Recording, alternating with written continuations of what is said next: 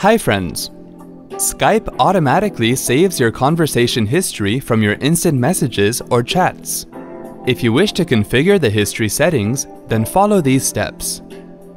Open Skype.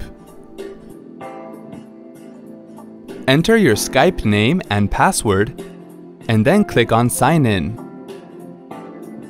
Click on Skype menu and then select Privacy. In the Privacy Settings section, click on the Show Advanced Options button.